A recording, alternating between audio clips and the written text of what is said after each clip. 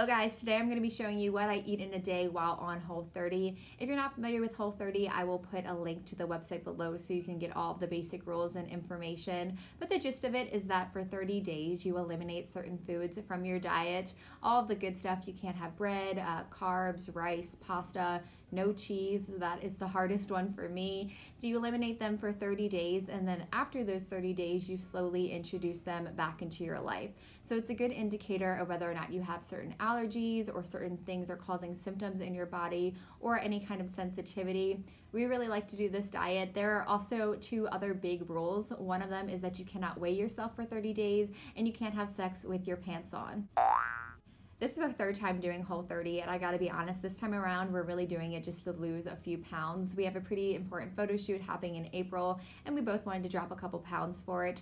We already know our results from the first time we did Whole30. I like this versus like a traditional diet because it doesn't have the negative things that my brain associate with typical dieting, like counting calories or constantly weighing myself. I did already have my breakfast, so I will go ahead and include that here. If you want to see what I eat in a day, keep on watching. And I do just want to say, if you are here because you are browsing for Whole30 topics on YouTube, I usually do like beauty reviews and makeup tutorials, so if you're into that, do go ahead and subscribe and let's see what I eat in a day. And starting my breakfast for the day, I am just heating up some ghee in a skillet. I plan on making a fried egg to top with what we made the night before. We did a little bit of meal prep. This is some chicken sausage, some Brussels sprouts, and sweet potato. It's very filling for the morning. I always try to get some greens in for the morning, and I find Brussels sprouts to be the most appetizing. I love this seasoning. It is called Earthly Delight, and I added just a little bit of salt and pepper to my egg as well. And this is me praying that I don't drop the egg before I get it into this dish. All gone. Hey guys, so I just got back from Trader Joe's and I thought I would show you what I purchased while I put some groceries away. This is the third week of Whole30 for us. It just started. So by the third week, you get so tired of eating the same thing. So I got some weird, fun, specialty kind of stuff that you wouldn't find at other grocery stores. A lot of this is more like filler and snacks versus like our regular staples for the week. So starting off with this, very strange and bizarre, but it sounded good. I think the packaging got me here. This is watermelon jerky. It is dried watermelon, and literally that is the only ingredient. So I thought that might be good for like a snack or to help curb a sweet tooth a little bit. And just grabbing a little out of order here, I also picked up some almond flour. You cannot have regular flour on Whole30, but this one is compliant. These are such a staple for Whole30. I miss pasta so much right now. This makes just such an easy meal. We already had zucchini noodles once or twice. I do have a spiralizer to actually spiralize the zucchini, but that takes so much time. So this is nice and quick, and they are a good price if you pick them up from Trader Joe's. You do get a lot in here, and this is just like an easy, quick meal. Throw some sauce in here, a little bit of meatballs or meat or veggies or whatever you want as a side, and this is a very easy, good staple for Whole30. This next one I have been craving. This was like my staple for the first time we did Whole30. I love it so much, and I make a sauce out of it. This is vegan kale, cashew, and basil pesto. Traditional pesto does have Parmesan in it, making it not compliant, but this one I could easily throw on top of those noodles that I just got, but I really like to mix it with a compliant mayo, such as this one from Primal Kitchen. I mix these two together and it is delicious. It kind of replaces that creaminess that a lot of Whole30 recipes and foods don't really offer. So I love these two together and I will put it on everything. I got these from the frozen section, the chili lime and chicken burgers for an easy lunch or dinner. I have not tried these before, but I thought that we would go with some guacamole like it's shown in the picture or some peppers.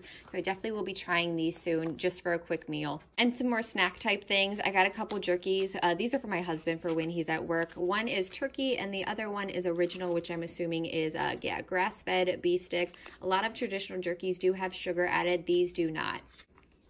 My other favorite. Oh, these are so good, and I have to tell myself not to eat the whole bag whether or not I am on a diet. This is Maracona almonds with rosemary. They are delicious. I got a couple more snacks. This is the Just Mango Slices. Literally, that's all that's in there. They are unsweetened.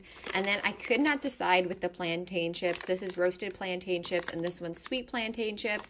Both of them are compliant, and I picked both of them up.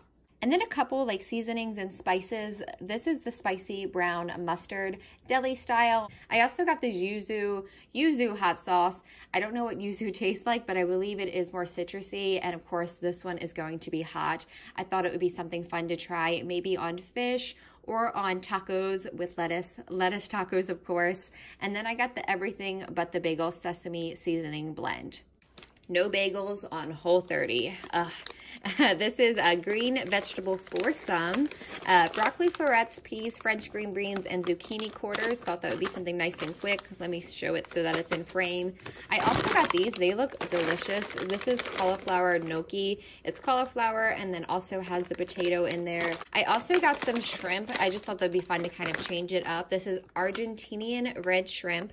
It is already deveined and peeled. And then I got 2 types of their sausages. These we love for quick meals. Again, I could put them with the zucchini noodles, chop them up, have them with breakfast. So I got spicy jalapeno and roasted garlic. And lastly, for beverages, I got some weird ones. I got lemongrass and spearmint herbal flavored water. I love lemongrass. I love the smell of it, so maybe I will like the taste of it. I thought it would be a nice change up. I drink LaCroix and coffee and tea nonstop on Whole30, so I thought it would be something a little bit different. I got some seltzer water. This one is a 4-pack, and this is lemon and ginger. I also got aloe vera juice. I drink aloe vera, like the flavored ones from the convenience store regularly, or from wherever. I can't remember the name of the brand that I usually like, but this was much cheaper to buy this one. So I got this, and then I also got some juice, and I thought I would mix them together. This one is mango passion fruit. Juice is compliant on Whole30. They just don't want you drinking like glasses and glasses of it on the daily. So I thought I could either mix this with a little bit of seltzer water or some of that aloe vera juice just to give like a little bit of a different beverage choice. 2 more other things that I couldn't resist, not Whole30. I also got some succulents.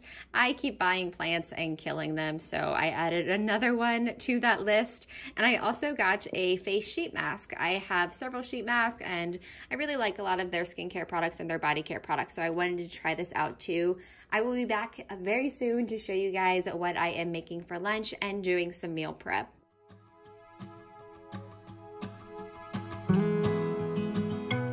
Before having lunch, I decided to start making dinner. I'm using my crock pot today, which I love using. I love that I can just sit it and forget about it. So I am making some meatballs with sauce. Pretty simple recipe, just had some almond flour in them, of course meat and some seasonings.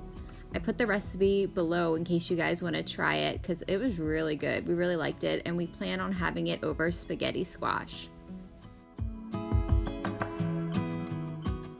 All that is going to cook and simmer on low for 4 hours, and then it's time for lunch. And for lunch, I am just reheating up some of last night's dinner, which was honey Dijon salmon. It's a very good recipe, also linked below, and I'm having some spinach to go with it. It always makes me laugh how much spinach cooks down. It's like you use the whole entire bag and end up only having 4 bites in the end.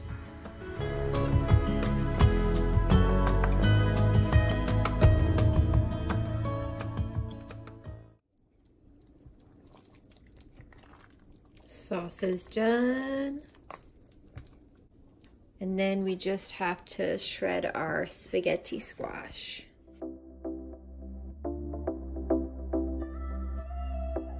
If Lucy likes squash. She does. Yummy.